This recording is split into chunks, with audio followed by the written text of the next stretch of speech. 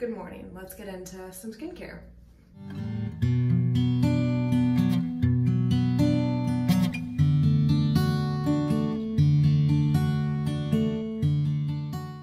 I feel like I've really solidified my morning and nighttime skincare routines, so I wanted to go through both of those with you guys today, starting with all of my morning products, and we're gonna start by washing my face. I've been using the Curology face wash. I dealt with hormonal acne. I have a whole video explaining everything I did for my hormonal acne to get me back in a much better place.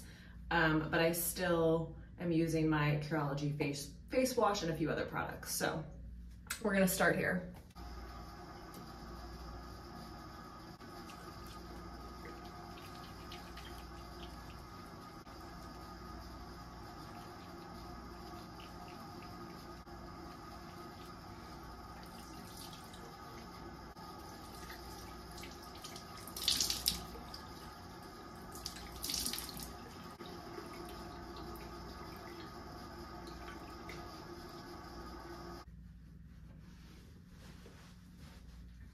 As you can see, it like foams up really nice. I really love it, but it is pretty interchangeable with like the CeraVe foaming facial cleanser. I also use this sometimes in the morning, so if you don't want to go the Curology route, this is another huge favorite of mine. So first thing after washing my face is we are going to exfoliate. In the morning, I love using the Rhode Beauty facial radiance pads. These are like the best. These I've been using for at least, honestly, I'm probably going on like 3 years. I love these in the morning. And something about the pad, like they just really get in there. And ever since I had hormonal acne, I just love an exfoliator. But highly recommend these. Always do this right after washing your face. Now let's get into serums and such. We're gonna start with Youth to the People. This is a 15% vitamin C plus caffeine energy serum. I have been liking this. I've tried a couple different vitamin C serums now. I first started with the Gua Sha vitamin C, and then I moved on to the Konas, I can't remember, in like a pink tube.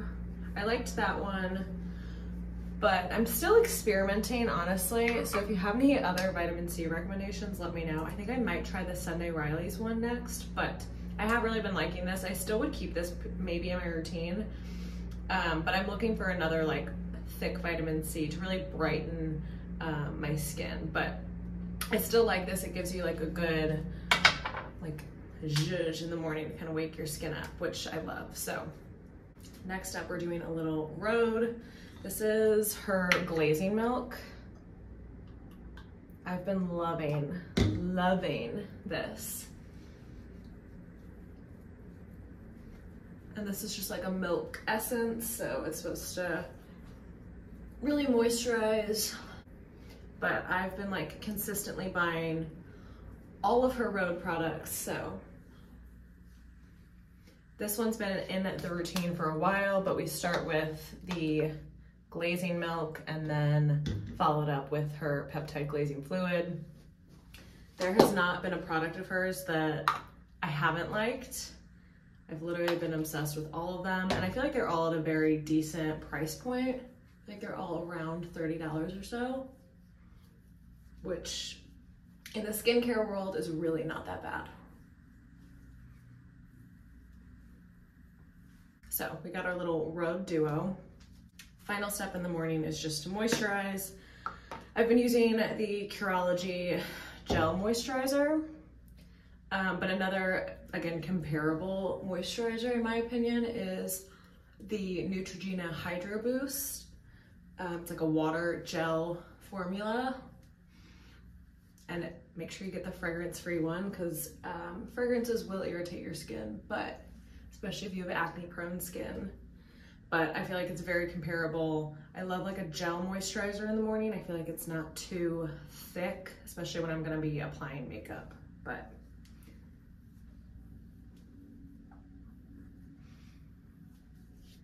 But that is my morning skincare routine, and tonight I will take you through my nighttime skincare routine. I just got back to my hotel room. We are done for the evening, and it is officially time for some nighttime skincare. Let's get into it. First up, we're gonna be trying something new tonight.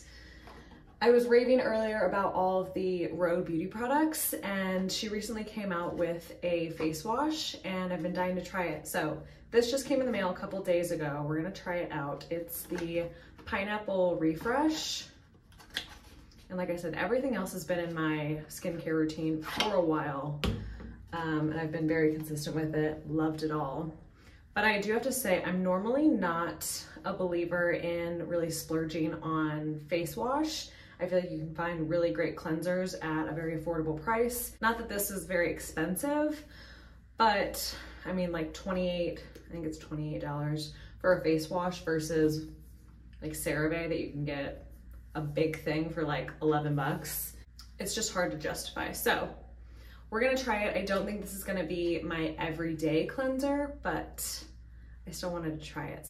And I do actually have a cleansing balm that I normally use when I have makeup on, but of course I forgot to pack it. So I'll insert a clip. It's the Versed Day Dissolve Cleansing Balm. I've absolutely loved it. It takes off your makeup so easy.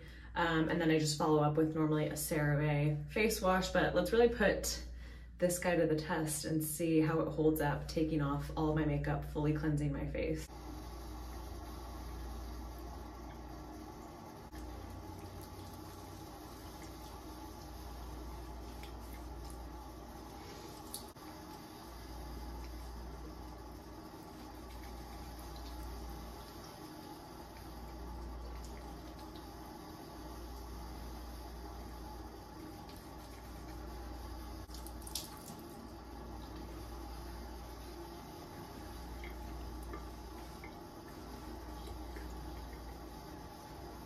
Okay, I really liked that. It like really clings to your face, and it has a very similar consistency to a lot of her other products, like that milky, moisturizing feeling. And I feel like it kind of forces you to take the time to really massage it into your skin. But definitely a fan. I would say though, I think I'm just used to doing like the cleansing balm first, like really get my eye makeup and stuff off. But for not doing like a double cleanse, this was really, really nice. So we'll see if it sticks in the full routine. I think I'll still probably kind of stick to my more inexpensive cleansers and do this on occasion, but on first impressions, I really liked it. Now it's time for me to hop in the shower before I finish the rest of my skincare routine.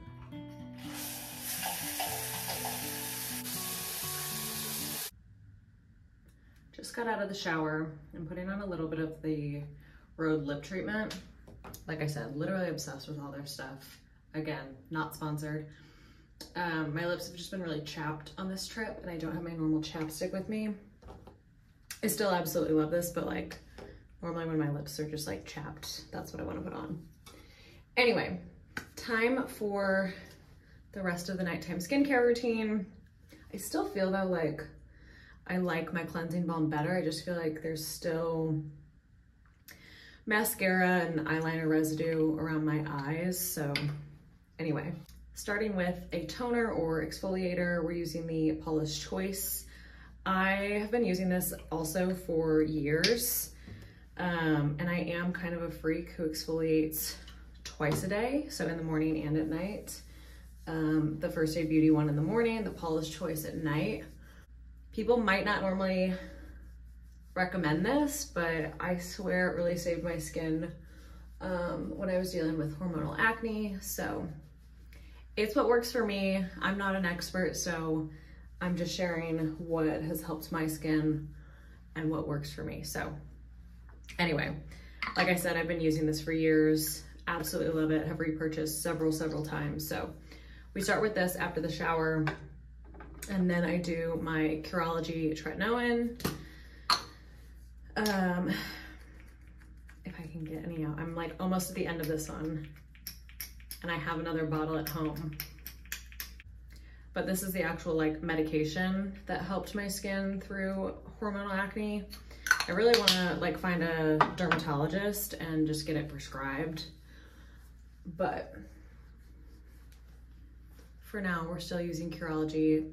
Literally love all their stuff, so I would highly recommend if you're dealing with hormonal acne or if you're just wanting to get ahead of wrinkles, aging, that kind of stuff. So this has been a holy grail for me, but Curology, like, obviously treat to your specific concerns and skin type and all those things. So this is my formula that I use. It's a very, very light tretinoin. It's 0.01% tretinoin, so very, very light, minimal, but enough to keep my face clear.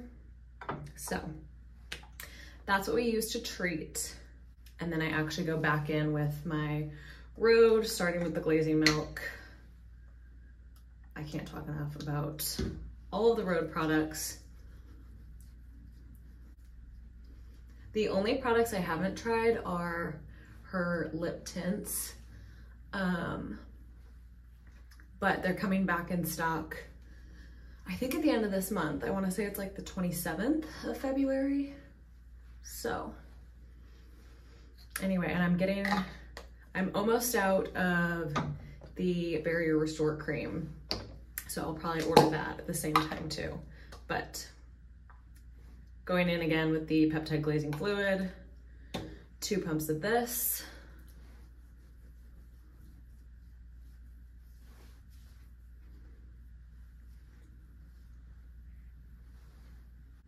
Now this part I don't do every single night, but I have incorporated this into my routine. I maybe do this like once a week. So we're gonna Gua Sha my face using a nighttime facial oil. This is from Aromanthe, I believe. I really liked this. I actually found this on the EWG app. It's an app that helps you find like clean beauty products, or you can test the products that you currently have and are currently using and see how clean they are. It tests for like things that are just like bad for your skin, but also, you know, if they're like good for the planet, and, you know, do they test on animals, all that kind of stuff. So clean beauty from head to toe. This one is EWG verified. So this is one that they've like fully crossed off as like 100% clean beauty. I start by just like getting that pressed into my face, and then we're gonna Gua Sha just a little bit. But when I first got this, I wasn't certain like how good I was gonna be about using this, but I honestly do this like probably at least once a week, usually on Sundays or when I'm doing like a longer full shower and skincare routine. But it's just been really nice. It like gives you a second, gives you some time to really focus on yourself.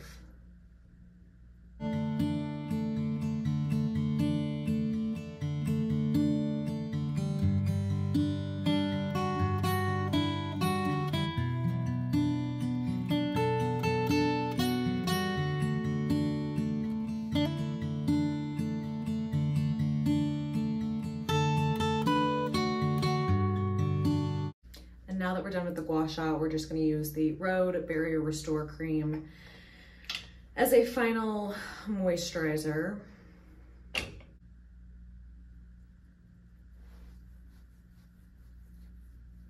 We're just using this to like lock in all the moisture from the facial oil. I also use the Kiehl's Overnight Mask as another like last step in my skincare routine, but I forgot to pack it, so I'll insert another clip of that. I really love that. I don't use it every single night, but if I'm needing a little bit more moisturizer or like a long skincare night where I'm doing my Gua Sha and everything, I do usually put the Kiehl's mask on. And that is it for my nighttime skincare routine. If you made it this far, thank you so much for watching. Make sure to subscribe, like, comment, all the things, and I'll see you in the next video.